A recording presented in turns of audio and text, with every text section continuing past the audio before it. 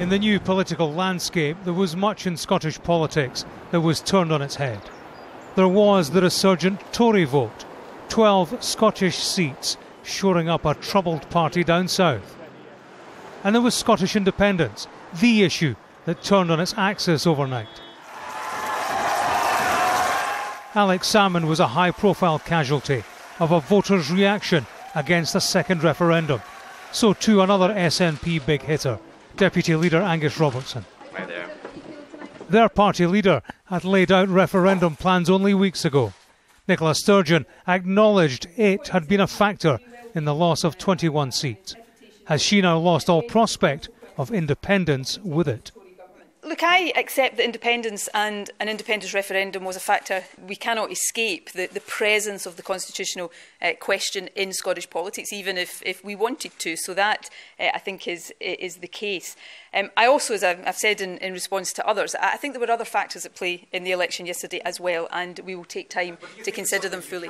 This is my new MP! Yeah! Scottish Labour were up from 1 to 7 seats, and the Liberal Democrats from 1 to 4 in Scotland. Like the Conservatives, both benefited from anti-independence sentiment, and all say the idea of a referendum should be taken off the table. The Scottish Conservative leader had soft advice on Brexit too for her own UK party leader, exercising newfound muscle in shaping a wounded party post-election. At the same time, we must, in my view, seek to deliver an open Brexit, not a closed one, which puts our country's economic growth first. I am confident that once the dust settles on last night's results, we can rise to that challenge. Nicola Sturgeon has said she will have more to say in due course on matters independence and referendum.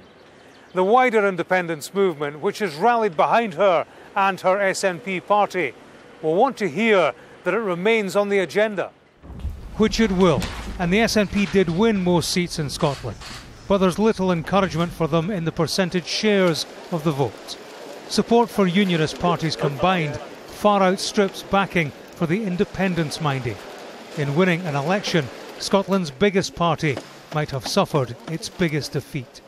James Matthews, Sky News, Edinburgh.